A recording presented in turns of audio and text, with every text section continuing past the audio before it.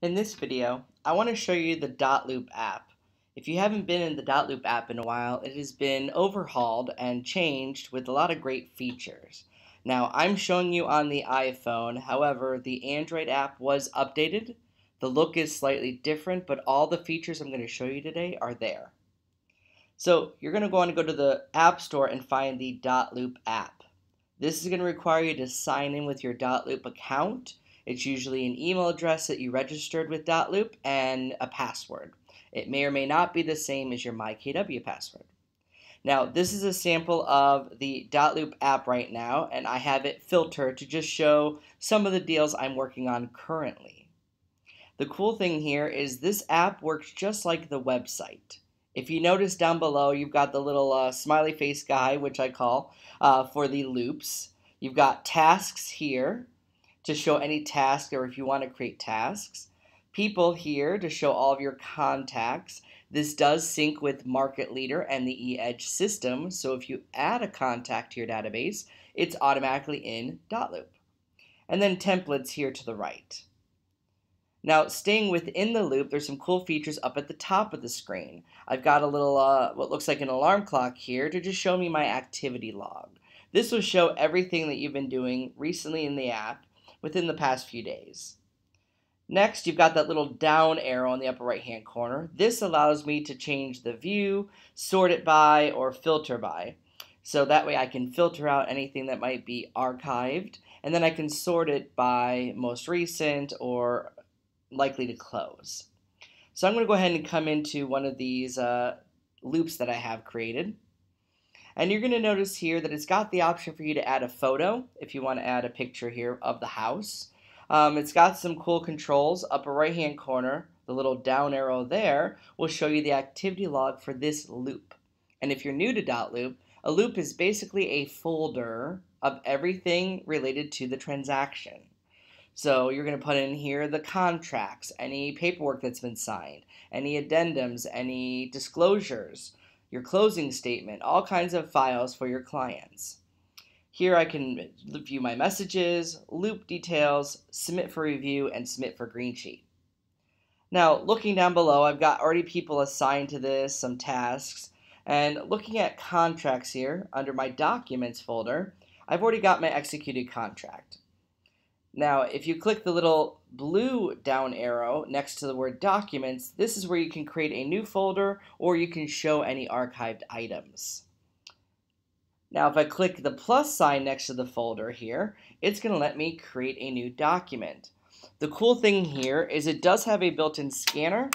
I'm not quite a fan of it. However, maybe you can master it better than I have. So I can go ahead and show you, I've got a sample document here. I'm going to go ahead and scan. So I'm going to turn on scan a document. It's going to use my phone to take a picture, make sure the lighting is good. Now it's got the little check sign there, so I can just click it or I can add more than one document. That's the whole point, to add more than one page. So I'll go ahead and go in here. Now I need to crop this.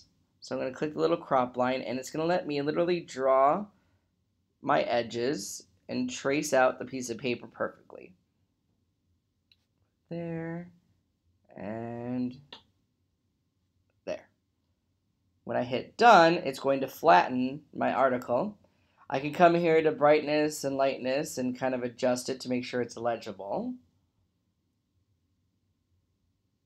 I can reorder the pages, that's what the arrows up and down are, or I can choose photos from my phone.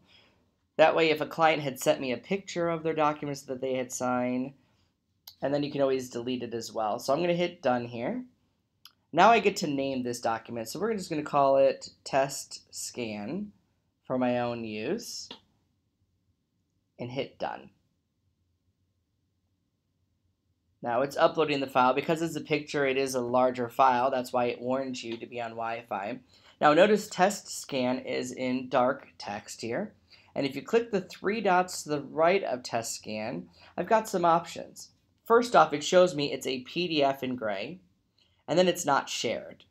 From here, I can view messages, I can share it, Rename, this is important if you wanted to rename your executed contract or rename any of your files to say like old version or new version. And this is where you go to archive it as well. So I'm going to go ahead and open up Test Scan. Now, if you haven't been in the Dotloop app in a while, this is where all the new features are. Here, if I were to choose Edit in the upper right-hand corner, I now get these controls at the bottom of the screen.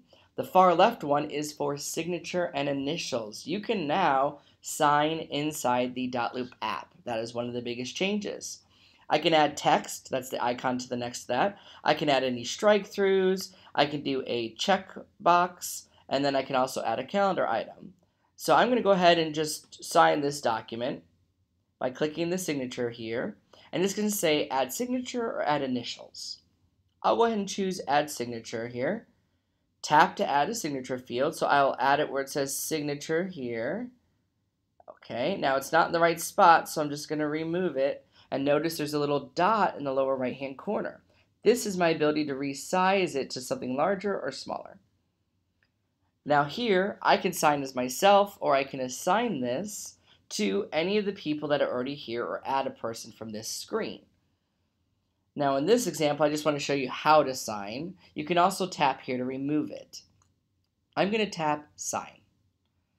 Now first off, I already have a signature that was signed, so I'm going to switch this to type version. That's usually how it'll start. It'll start with the text added of their name and a digital signature already made for them. However, you're on a mobile device and you can switch to draw in the lower bottom and then draw your own signature. I can clear it here and draw my signature. It's a horrible one. So I'm going to clear it and switch to type version, and then I can confirm it here as well. Now it added the signature and it added my Dotloop verified date and timestamp as well. I can add any additional text here. I can edit the text once I've added it. Say the word like test. Done. I can do my strike through. Let's say I want to cross out this field here. There's my strike through, and I can resize it. Or I could tap to remove it. Any checkboxes I have, I can add them here. And then I can select it to check it. Tap it to remove it. And that's pretty much it. It's got some basic things. Once you've saved it, it's going to say, would you like to share this? I'm going to say no. And come back here. And now my documents will be ready to share. So I can check them all if I was ready to share them. And I can share it with whoever I want to, attach the PDF, just like you would in the Dotloop website. Now, what I like about this system, I can also hit open to just open everything together and view it all. So it's executed contract, any of my files here that I've scanned in, and again, I can share it from there. What's neat is, remember, this is one PDF, right? You may not know there's a hidden feature in the iPhone to actually create a PDF. If you click more when you're inside a document like this, it's got messages, host in person signing, and then print. If you go to print, it'll actually open up the print dialog for the iPhone here. And if you hold your finger down on the image, it actually opens it up into a PDF screen. See? testscan.pdf. Here, if I click the little square with an arrow pointing up in the lower left-hand corner, I'm able to email this out, add it to other storages, view it in import with books. It's basically letting you take that PDF. So if you weren't aware, the iPhone and iPad can actually take any scan at any file, and you're able to open it up in a PDF. So that's the basics of the app here. One of my other favorite features of this is when I get emailed a PDF. There's a cool feature where I'm able to press on the email itself. I'm sure I have an email here, so I'll go to my email real quick. I'm in my KW. Let's see, where's the last PDF that I have from just the other day?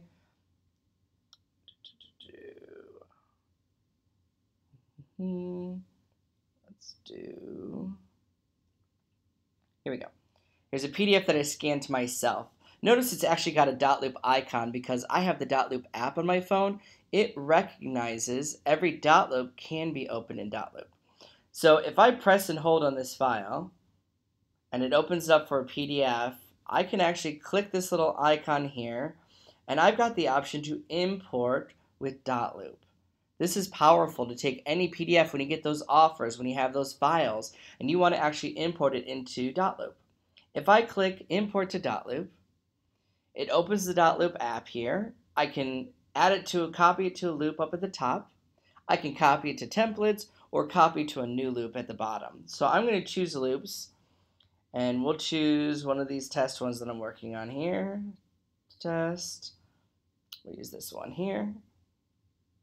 And it copied the file into my loop. So that way I'm actually able to use it. I'm going to come back here real quick and copy it into a loop that I can see right now without having to undo my filters. So I'm going to import with Dotloop.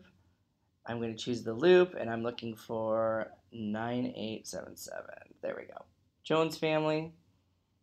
When I come into this one now, there's the file I scanned in. I can click the three dots to quickly rename it.